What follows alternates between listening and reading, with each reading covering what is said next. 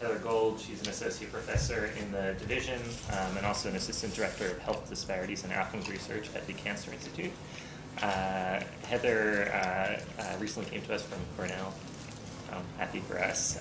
She got a PhD at University of Rochester, a master's degree in public policy in the University of Chicago, and a bachelor's degree in biology from UC San Diego.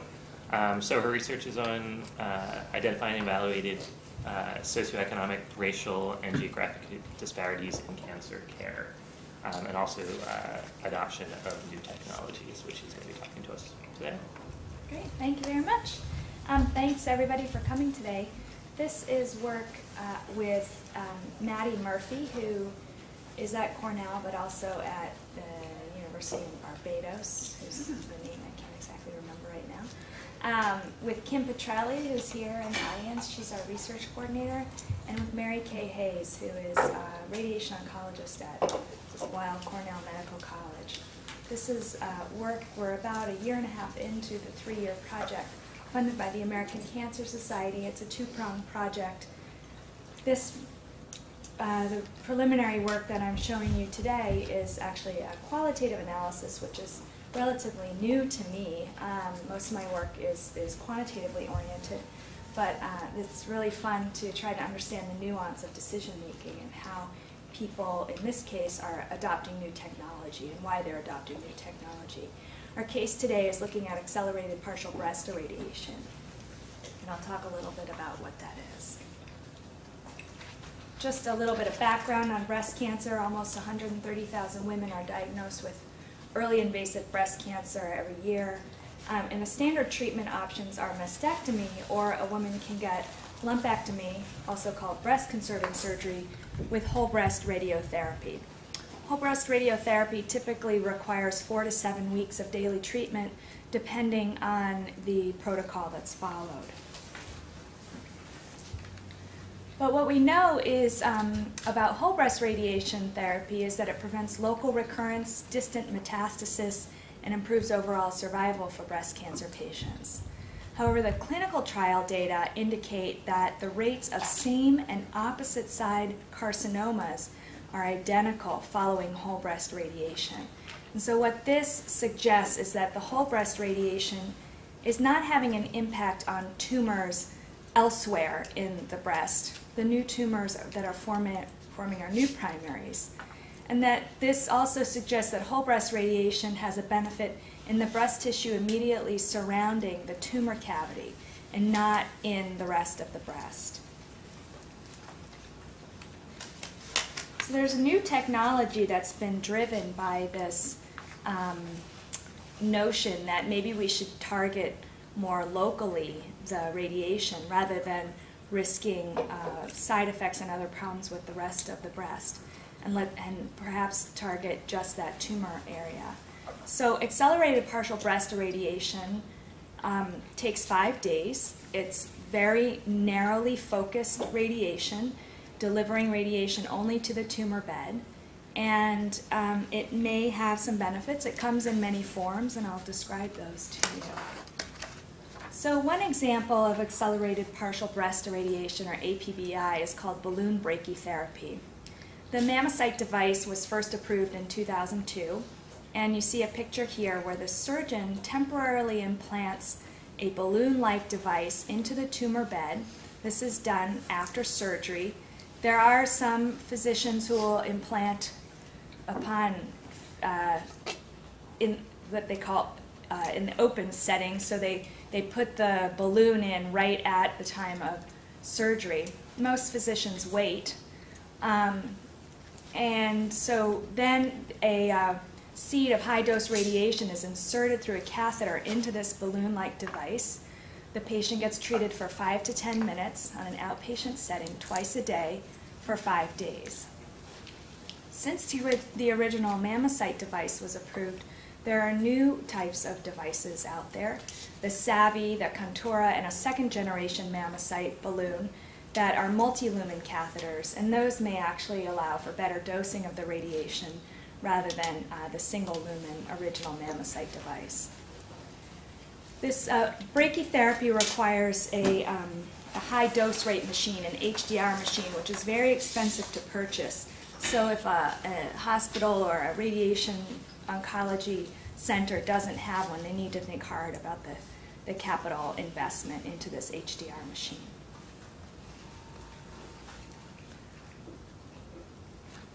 There are potential advantages of accelerated partial breast irradiation, and one goal, as I mentioned, was to intensify the radiation dose to the area at greatest risk for disease.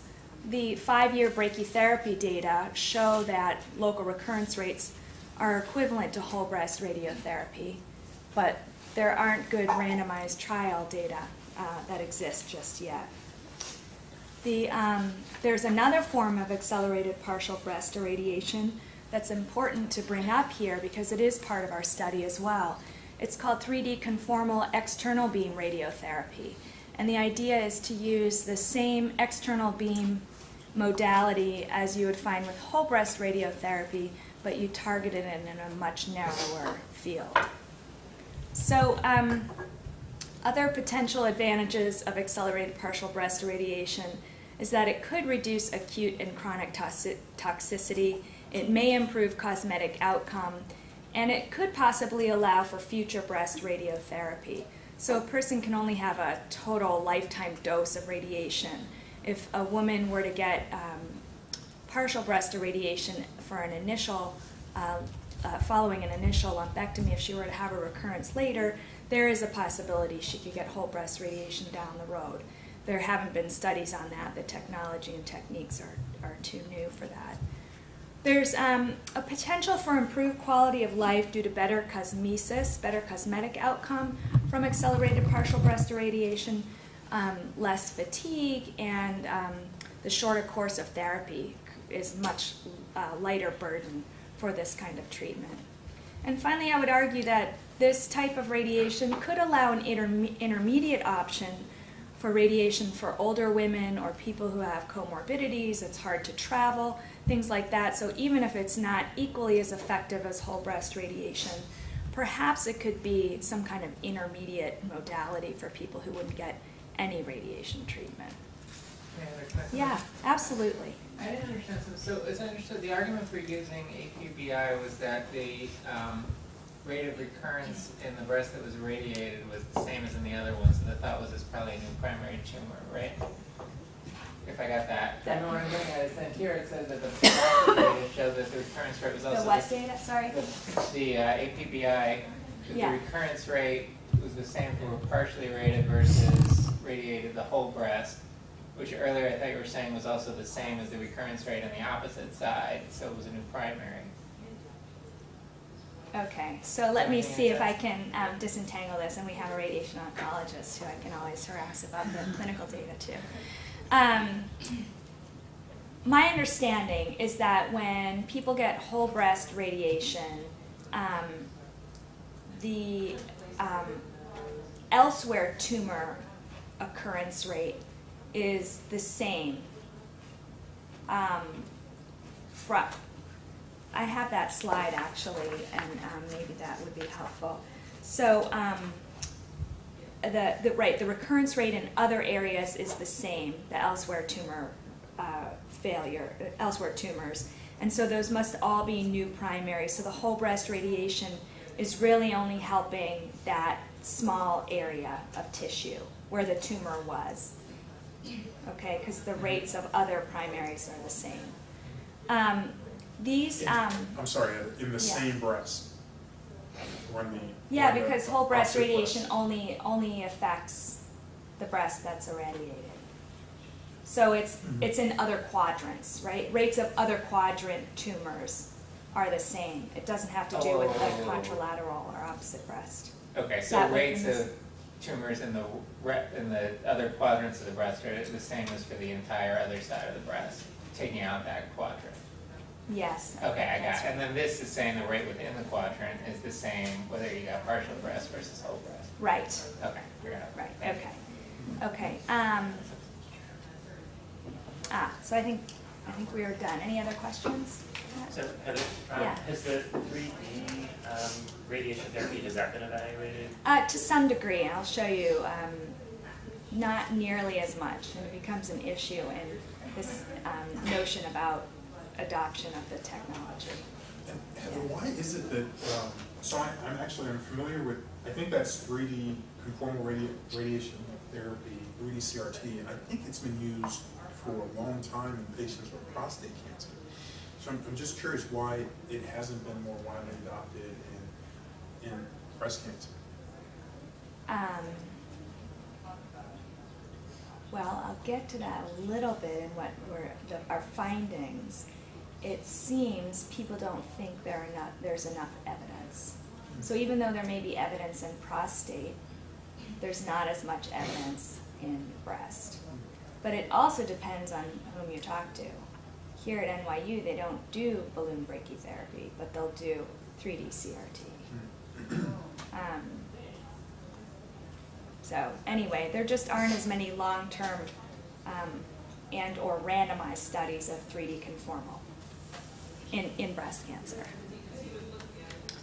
Okay, let's talk a little bit about the risks, specifically of mammocyte. Just so you have a sense, there are risks.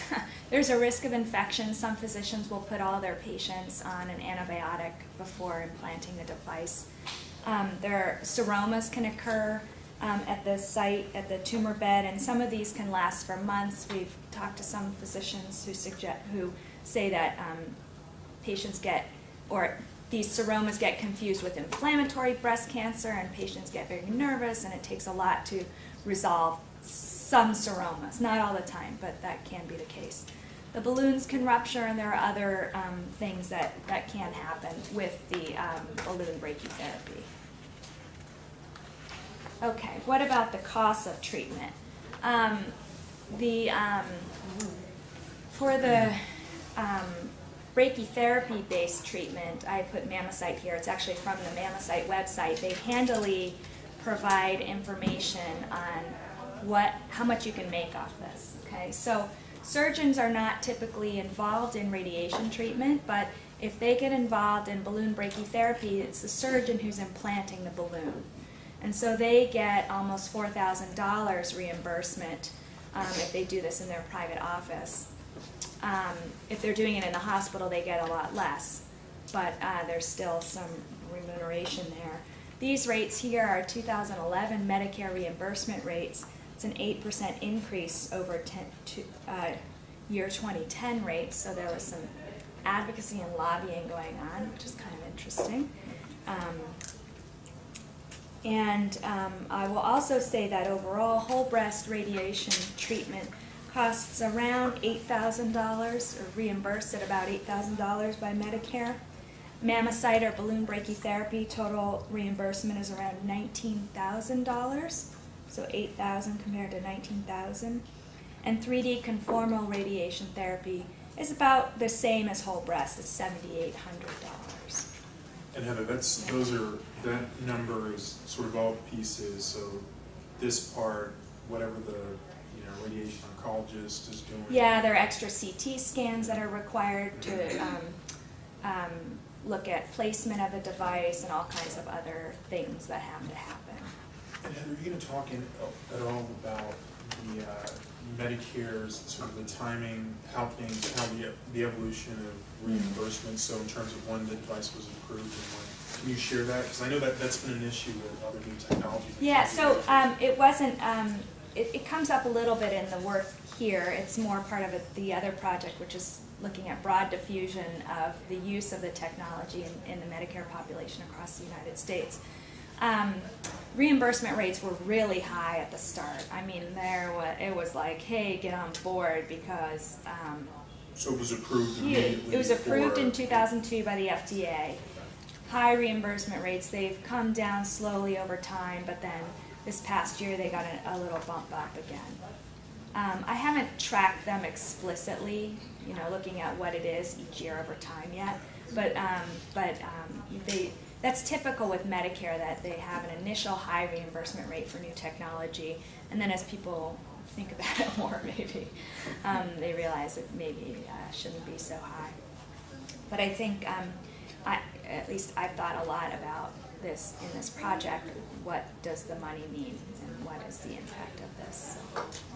Okay, so let me just tell you, there is a randomized phase 3 study comparing whole breast radiation to partial breast radiation. And the way they've randomized is you get either whole breast radiation with an optional boost, or you get randomized to the other arm, which is mammocyte, single lumen, or 3D conformal external beam radiation. And my understanding is most of the folks getting randomized to partial breast are getting 3D conformal.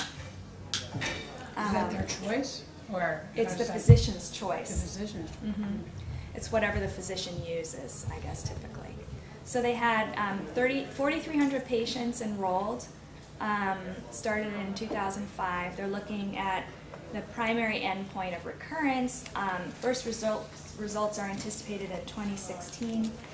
So far, there have only been phase 2 trials and case series, so NCI is sponsoring the phase 3 trial. They're also looking at other secondary endpoints I don't need to outline today unless you're really interested.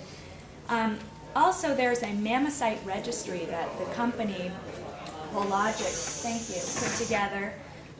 They enrolled about they treated about 1,500 patients from 2002 to 2004 in the mammocyte registry, and they're planning for 7-year follow-up. So they had some 2010 results. Of course, it's showing it's great. So there's no randomization. Okay, so what's the purpose of this project? As I mentioned, this is something kind of new to me, looking qualitatively at the topic of adoption of technology. And the idea is to look at determinants of adoption and non-adoption of accelerated partial breast irradiation by both physicians and patients. And we're using this qualitative analysis. We do know that even without the randomized trial, long-term randomized trial evidence, there are thousands of women just in Medicare receiving this treatment. So we have some preliminary analysis of Medicare, and we'll be continuing that as we go along.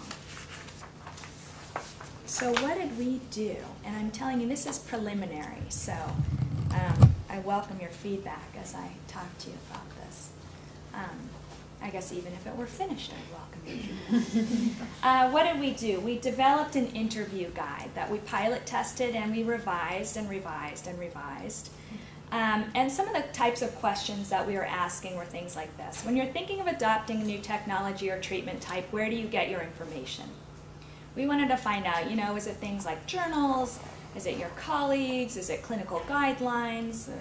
Device manufacturers? Just generally, any new technology, where do you get your information? We're interviewing surgeons and radiation oncologists. Those are the physicians, and that's what I'm focusing on today, is just the physician component. We also ask, guidelines notwithstanding, are there certain patients you target with partial breast irradiation? This is not to understand the idea with this is to understand, are there certain patients they think might not adhere to whole breast radiation, and so they say, oh, that class of patients I would think about using partial breast radiation. It's not just I'm actually not interested in clinical aspects there. I'm really interested in the social aspect of the patient. Do they work full-time, and so it's easier for them to get in for partial breast radiation, things like that. Yes? Do you want feedback on the questions as well? Sure. I mean, it just happens I do have expertise in qualitative. Uh-huh. I do a lot of that. I mean, the first thing I'll say is that it's really not the questions that are important, it's the answers you're getting. So if you're getting good answers, yeah. you're okay. Sure. That being said, what's tend to be more effective is just true open-ended, and you can have some type of prompts that guide you. But like for the second question, would lend itself to a yes, no. Right. So that's what it looks like here. These are grabbed off the page, but we have a lot of probes, and I give in many cases I'll give examples, and these are the shorthand version because we're on a slide here. Right. So, when I say guidelines notwithstanding, it's without regard to the clinical aspect of your, or clinical characteristics of your patient. So now what I'm wondering, are there other social factors of the patient, you know, that, and we do mostly, they're mostly open-ended. So Maddie Murphy is our qualitative research expert, and she pushes me all the time on the open-ended stuff, and the developing a rapport and using probes, and that's all part of this. I was just trying to give you a little snapshot of the types of things we're getting at. No, it's great. I mean, I guess my point would be like simple is better, so I would have just, like for number 2 would have been, how do you choose or how do you target patients with that? Like Right, they always want to go to the clinical stuff. And then they'll go in and then you can redirect them. Yeah, Like, we do. I mean, just, you know, like I said, I'm the one that got a big deal on this, but, you know, if you need some help with that. Yeah, I'm happy to share the entire guide if you want. So some of the other things that we talk about or that we ask, can you tell me about your colleagues or other people with whom you discuss new technologies or practices? What are any barriers to new technologies? What guidelines do you follow? That's for adopters only.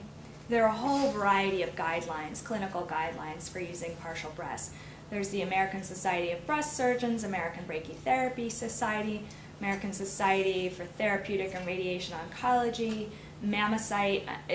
It's an amazing and incredible list, and they change frequently. Or not that frequently, but there's enough variety in the guidelines where we're very curious. Are they using the broadest guidelines that would bring in the most patients? Or are they using the narrowest guidelines that would restrict their patient population, who they would consider eligible for the treatment?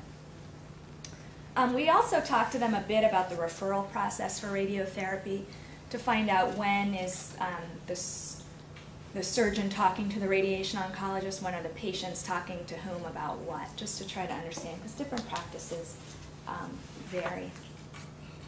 Okay, so I have a fabulous recruiter by the name of Kim Petrelli, who's sitting up there. Raise your hand. She deserves a ton of credit for helping with all the recruitment. We're finding radiation oncologists and surgeons both through healthcare institutions and through basically cold calling. And we've used purposive and snowball sampling. When we target through healthcare institutions, we are looking for a balance of urban and non-urban facilities, academic and non-academic facilities. We are doing a fair amount of cold calling and I think had pretty decent success, although the actual rate of accrual might be smaller than all of Kim's effort, but it's been great. So far we have 27 community surgeons and radiation oncologists. We have interviewed some academic physicians, but they are not part of this study. They have very different kinds, they're a different beast, as you can imagine. We also have not started targeting patients. The patients will only come through healthcare institutions, not obviously through cold calling, because they're very hard to find that way. So that's an ongoing and kind of painful thing, patient recruitment. We could talk about that later. Heather, geographically, are you We're looking all over all the over country? the place. Yeah. It's interesting, you know, because you'd think that that cancer care, in particular, you know, I think when doctors think about sort of the best places for cancer care, it really does sort of there. I think a lot of people probably imagine satellites, and I wonder.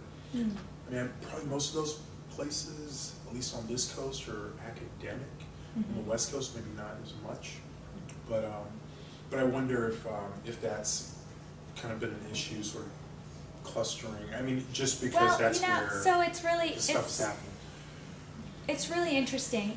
In qualitative research, you don't have to get a representative sample or sample size the same way you do with quantitative. So I'll just lay that out there. Not if you don't want a representative sample size, right? Yeah, no. I mean, so our goal is 144 interviews, which is humongous in qualitative research, and we'll probably achieve saturation before that and won't need, which means we've got all the themes and all the ideas we need before we get to that. That's our goal. When I developed the initial proposal, I was only going through healthcare institutions. So I had found several urban, several non-urban. hospitals, HMO, like a whole variety of places, academic, non-academic. And what I realized is I forgot this really important population of private practice physicians who are, I don't know if the drivers of the technology, but you saw from the money, I mean, they're getting huge remuneration for this. And so then we needed to think creatively, how are we going to get this other population that is going to enrich this sample in this study so much in a way that the original plan just wasn't going to get. And so, you know, I wouldn't say exactly it's random how we're getting folks, but it's kind of random. It's like, okay, Montana, Utah, you know, I mean, and we do try to look for the non-urban because they're so much harder to get.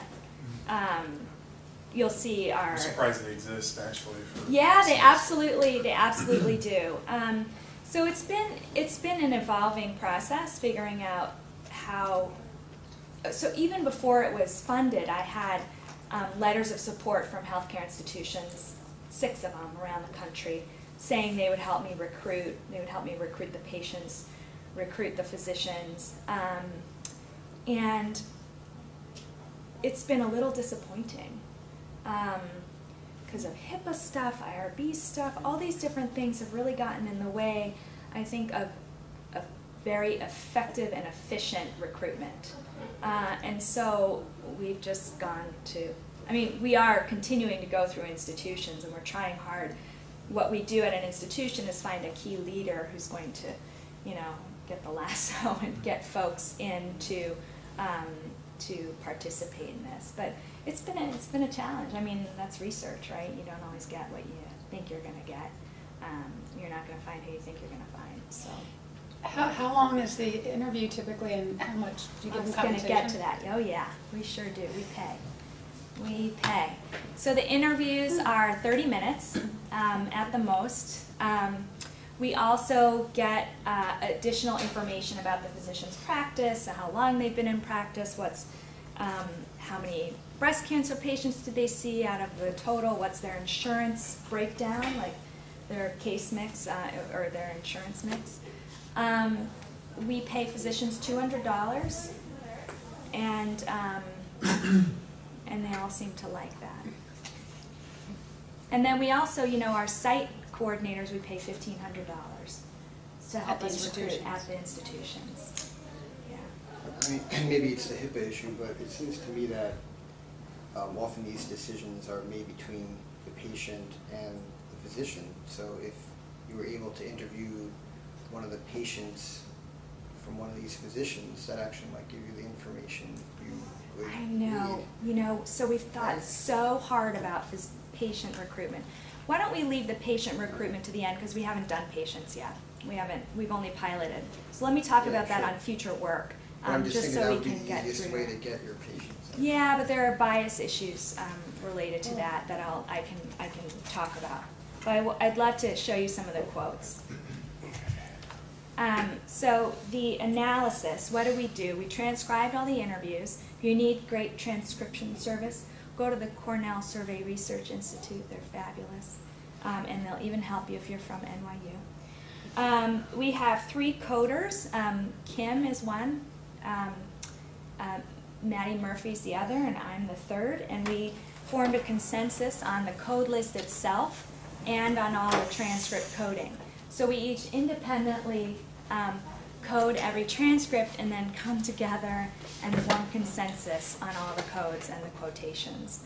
It's a little tedious and we get very tired and punchy, but I think the validity that it brings to the study is amazing. That it's very complementary, because I guess you get a little tired of coding, you know, and so you might miss one or someone else misses one, and so on balance we all get them all, which is it's fun and it's a nice group. So we then use a grounded theory approach to analyzing the data, which is basically backwards of what most quantitative people like myself even think about. We generate a theory from our data or from our interviews and these transcriptions So we're not really testing a hypothesis, but we're trying to find a theory that accounts for all of this information we're gathering in the interviews. It's an iterative process. At the start, we thought we had our code list, then we transcribe a new interview from a new perspective and realize, oh, we forgot these different kinds of codes, let's add these, go back to the original ones, recode, and you, at some point you finalize your code list or you're going to go crazy. And you can't have too many codes, or again, you can't keep them all, not that we keep them in our heads, but you kind of do keep them in your head. Okay, so this preliminary sample, we have 27 people. We have about half radiation oncologists. We have a little more urban population, about 40% female.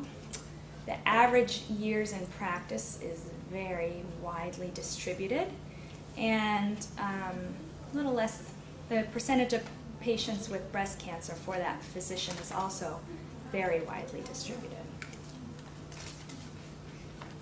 Okay, and so what have we found? So far, the factors involved in the decision to adopt APBI have to do with what we call facilitators, we call incentives, what we call pressures, another category, evidence needed before adoption, and then barriers. We had originally anticipated, well, this was originally actually a qualitative social network analysis project, and the social network has not been nearly as interesting as I anticipated it would, which is perhaps the method we're using to gather that information, or perhaps reality of what we found. So I had anticipated that social network would be more important. Okay, so let me give you a little schematic here. It shows you the factors we identify that influence the decision to adopt APBI or not adopt. Starting at the top, we have the facilitators of adoption, which are directly related to the decision to adopt. Facilitators are also related to incentives, because in some cases, incentives can be facilitators, like, ooh, look at all that money, what a great reason. But incentives are, we considered, well, let me give you an example of facilitator. That could be someone encouraging use of adoption, one of your colleagues encouraging use. It is related to incentives because that can be the money. It can also be time factors that create an incentive to adopt the technology. It can also be, oh, I'd like to be at the forefront in my community and be an early adopter. That can be an incentive for a reputation, right, to have a good reputation. And then going around the circle, we have pressures to adopt, which can be related to incentives like, oh my, I'm going to lose my patients if I don't start using this new technology because they may go elsewhere. But there are other kinds of pressures, and I'll show you those.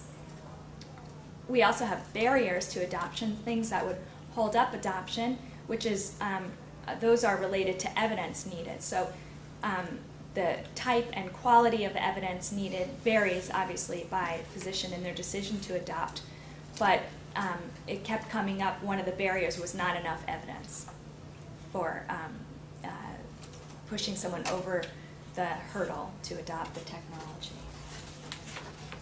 Okay? So what are the facilitators we found? Encouragement from colleagues, older colleagues being enthusiasts, and basically that's encouragement, or it's, hey, I'm in charge and I want to do this, use this new technology. Or it could be the other way, hey, I'm in charge and I don't want to use this technology, so we won't be. And also fascinating, because this is a device, the balloon brachytherapy is a device. The device companies are matchmakers. They will, if there's a surgeon that approaches them, they'll find a radiation oncologist and vice versa. They also provide very happy training courses in exotic locations, I'm sure. And they really make matches to me. I'm a little cynical, I guess you can tell. So that's been very interesting. Heather, did you really share whether, like what portion of these physicians are using the technology? Is it 100%? Is that no? It's definitely not. That's a good thing. We should have put that in our characteristics list. I'll make a note of that. I don't know off the top of my head, but we have a mix. And we really shoot for a mix. Where there's random non-users. No, it's more people not using, I think, than using. Okay, so here's an example of a quote. So I'd like to present these quotes to you because they give you this flavor and color to the situation going on. We just had to talk about it with finding a surgeon or 2 or 3 that wanted to do this and then encouraging them and giving them support as a colleague.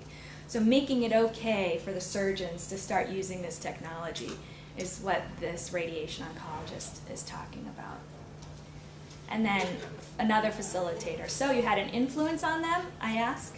Because I'm the old lady in the office, and so they're the new kids on the block, and there was no internal argument amongst themselves about that because they're younger. Okay, so she was pushy. You could call it a pressure, I guess, but we put it there as a facilitator. So what are incentives to adopt? A lot of physicians were saying we're doing what's best for the patient, whether that was to adopt and use it or to not adopt and not use it. They all think they're doing what's best for the patient. Obviously, financial gain is an issue.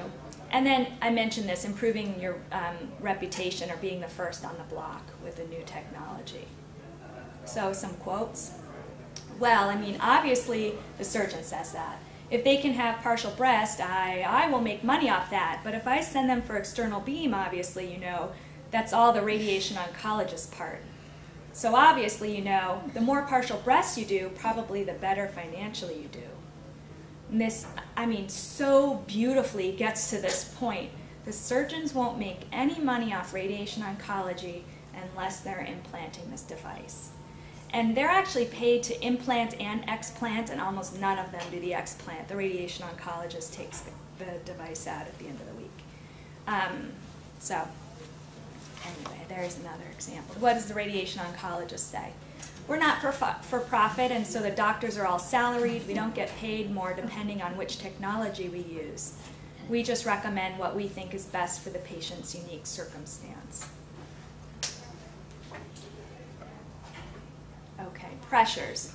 I mentioned this, the threats to the referral base if you don't adopt, whether that's surgeons no longer referring to the radiation oncologist or the patients leaving on their own because they might want this treatment.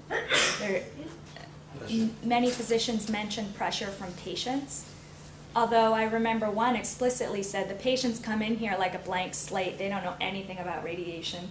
Whatever I tell them is all they know. So I think it depends a little on how savvy the patient population is of the different physicians and how clued in. And that could be related to socioeconomic status. And then pressure from colleagues. So the surgeon says, patients start to push for things they hear about or want before there's full data out. And then you're kind of stuck in that situation where will you or won't you? Radiation oncologist says, the radiation oncologists tend to be a little bit more cautious about it, but it's something that I think the industry, or at least patients and surgeons, are pushing strongly.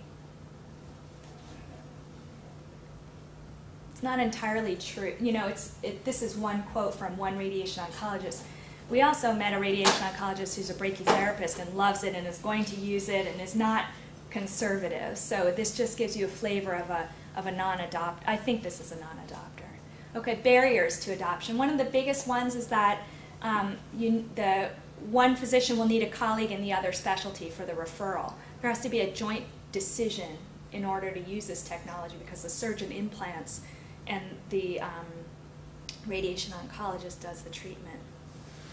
We found an interesting factor that in some small communities it's hard to be an early adopter because if you have bad outcomes you could really ruin your reputation. What I had originally thought, you know, qualitative research, you're not supposed to be hypothesis testing, you're not supposed to have hypotheses, but you have hunches, you have ideas. And I thought in small communities this would be the perfect treatment modality because whether it's 3D conformal external beam or mammocyte, if you're in a rural area, that travel burden is so huge for radiation. If you could get it done in 5 days, you know, why wouldn't you? But in fact, in small communities, there may be more of a risk in taking a leap into new technology. So another theme that came up was the lack of enthusiasm or willingness to learn something new. Equipment not being available, or the cost of equipment or cost of doing this new technology. There's certain staff requirements that are different. Administrative hurdles like getting approval from the hospital, and malpractice concerns. Here's an example of a surgeon's barrier. There's a tendency for practitioners, especially in community hospitals or smaller areas, to be a little isolated from newer technologies from a cultural standpoint. There are several other surgeons in my community who have kind of a suspicious eye to new and different things. In a small community, you have to be a little bit cautious about not really being in the vanguard, because local recurrences or poor outcomes can really kill your program. It was a great interview. Okay, and then a surgeon said, and when I started wanting to do it, I didn't have any place to send the patients to get treated. We had a story about a surgeon who was sending patients over the state line to some radiation oncologist who would do the treatment in the hospital, started getting wind of what was really going on. The hospital is actually then losing that money from radiation treatment, and negotiations were made. So here's a radiation oncologist. The other reason is probably, this is a non-adopter, the other reason is probably that I'm at the stage in my career that I'm not that excited about spending time learning new techniques. That might be part of it, honestly. I think he was on his way to retirement. Evidence needed before adoption, that was another theme we found. Physicians may prefer the randomized controlled trials, but there are other levels of evidence that will suffice. They often use their intuition and say things like the technology makes sense, and that's based on the evidence around where do elsewhere tumors occur with whole breast radiation. And then others say if they wait for others to use it and there's widespread adoption, then it suddenly becomes okay, that there's a community standard about it even without the randomized trial evidence. So here's a quote from a radiation oncologist. I think waiting for randomized trial results to come to bear fruit is really doing patients a disservice, and really is kind of an outdated way of practicing medicine. I think it validates current day practice in a lot of ways, but I think there's plenty of other very good data out there that can drive innovation in clinical practice.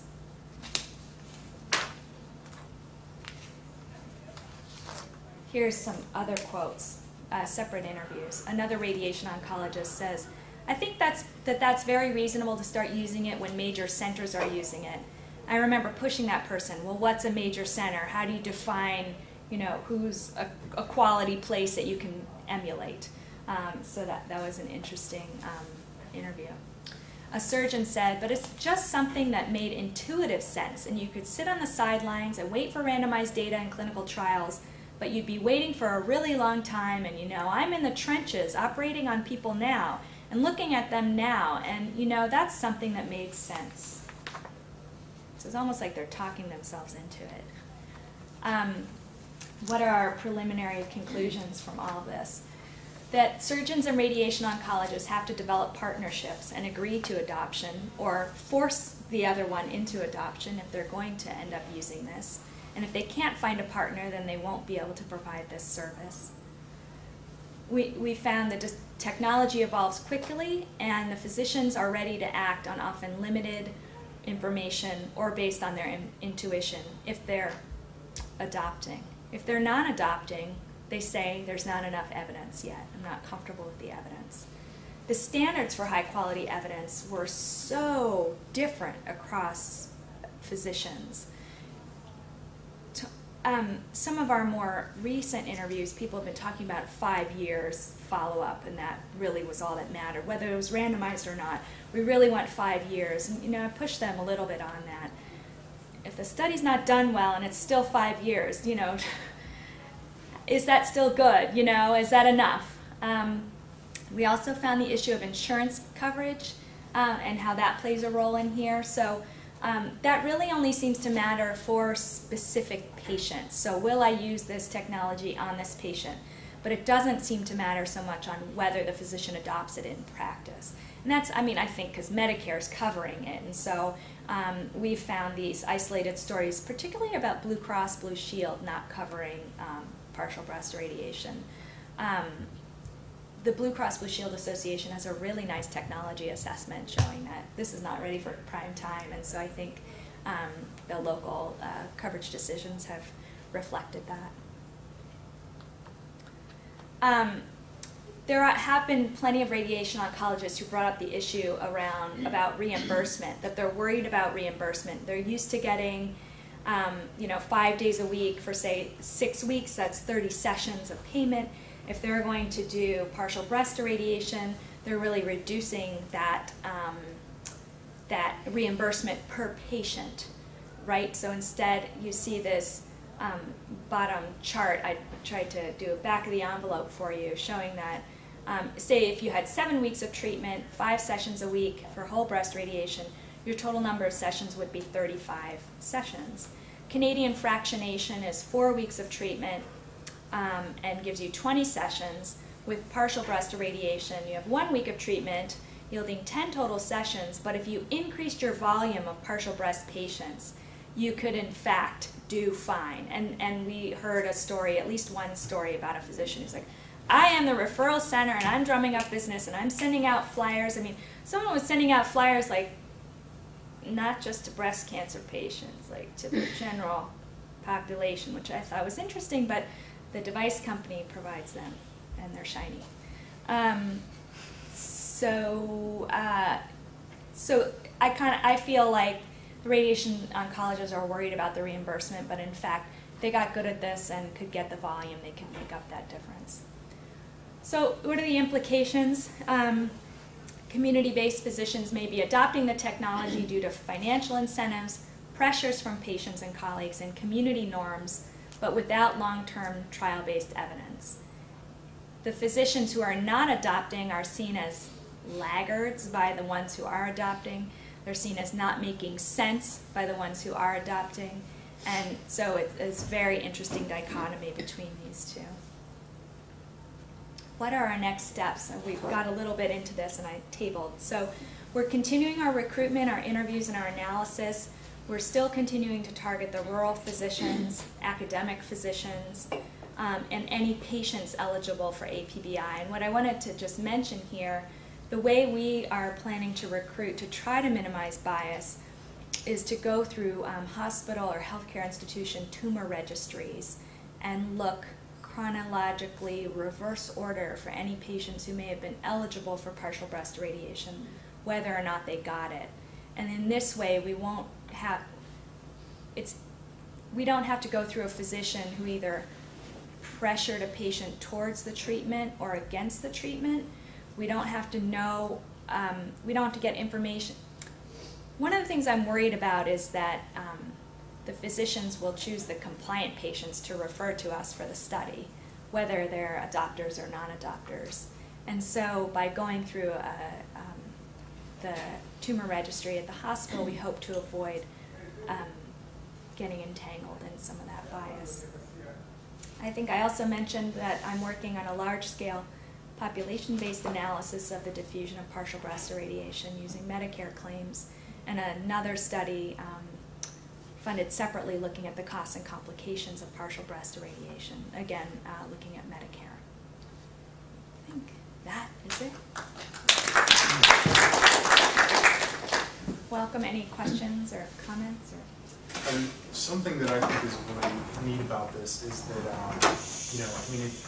it seems very clear that some of the principles that you're kind of building and informing, like, clearly apply to other technologies.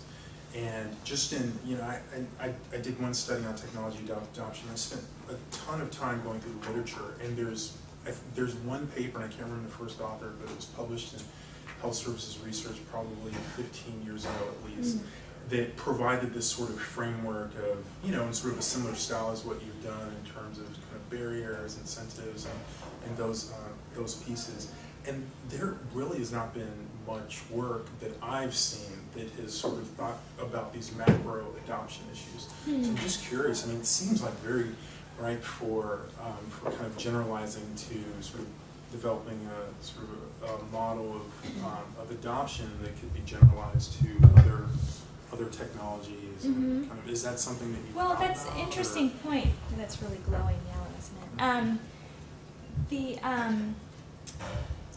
When I was pulling together all the ideas for this, I was really drawing from economics, drawing from sociology, drawing from the medical literature, and trying to be very broad-based. So maybe I can develop a little paradigm here for thinking about this going forward.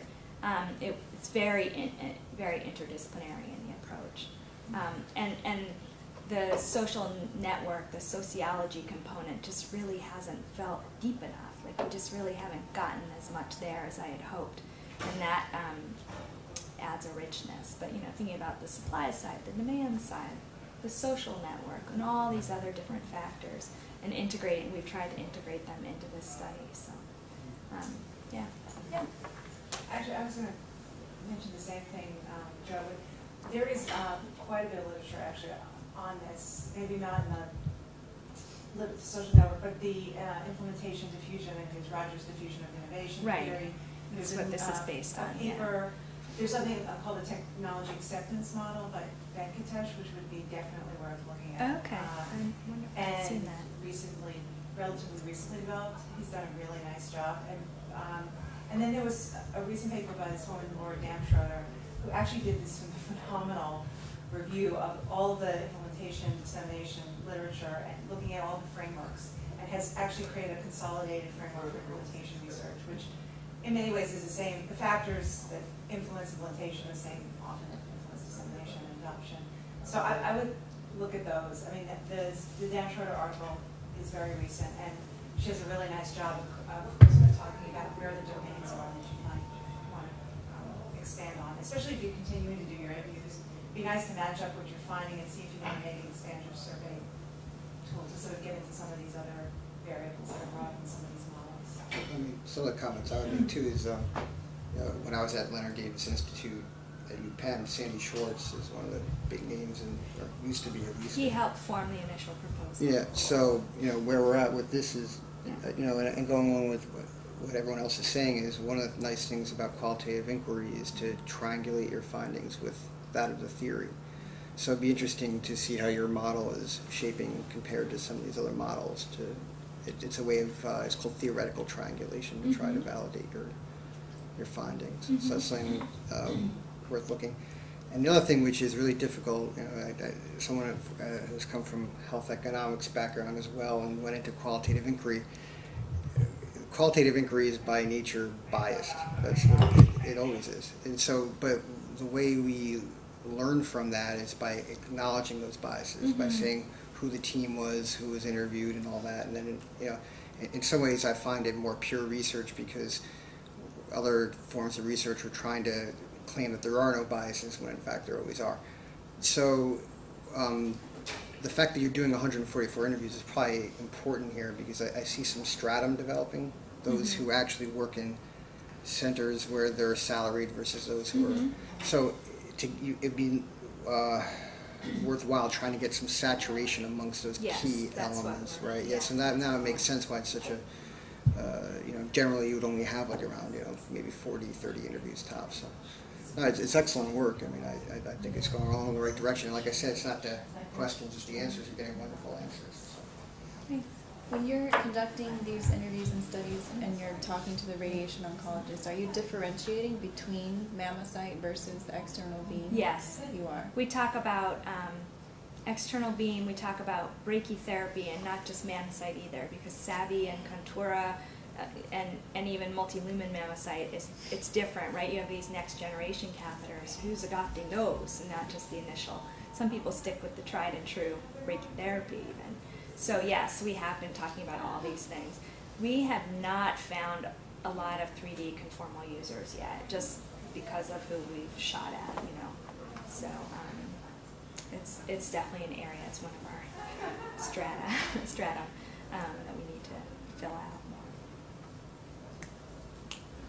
Yes. Well, thank you very much for your attention. I appreciate it.